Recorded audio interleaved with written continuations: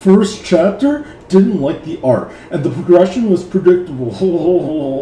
Even a 5-year-old could put together her having a boyfriend and her marrying the K-pop star was contradicting. Felt like standard cookie cutter shoujo manga quality, so dropped on the first chapter.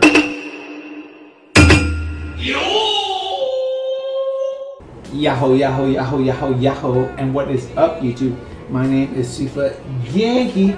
In today's video, we're going to be talking about a manhwa called So I Married the Anti-Fan. First things first, this is not a manga. Manga are produced by Japanese illustrators.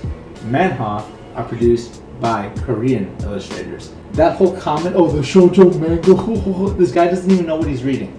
And I'm going to tell you something about this manhwa. I think you should give it a shot. And why? Because it's predictable. Because it's corny, because it's dumb, and because it's cute. But hear me out on this. You're going to get a view into the culture of Korea. And that's what you want to read Korean manhwa for. You want to see into the lifestyle of the imagination of Korean people. And this is not like a solo leveling kind of thing. This is like an actual, like, real life taking place. You're going to see what people actually interact like in these illustrations. I don't know if they're super accurate with actual Koreans, but you're going to get a point of view from a character in Korea, the point of view of an anti-fan, not a fan. And I don't remember the last time I had an anti-fan. We call them trolls on Twitch, but trolls are not anti-fans. Trolls are like malevolent. Anti-fans are just like, yeah, no, don't get popular.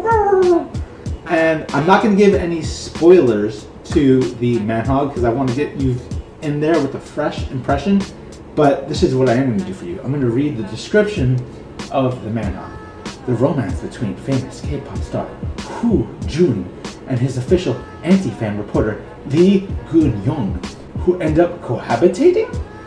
Actually, I think that is like the perfect way to sum up what this manhwa is going to be about. You already know the storyline, you already know what's going to happen. You're reading it with an expectation to get a certain storyline, but you just don't know the semantics and the stuff that's going to happen inside of that story. That's the way I come at reading anything online, and it is. And yeah, everybody, that's the video for today. If you like this video, don't forget to smash that like button. Tell me how I'm doing. Give me a comment. Tell me what kind of content you want to see me do and provide for you, because you know I really do want to get back into YouTube and I really do want to create good content for you guys. I'll see you all in the next video. Bye bye.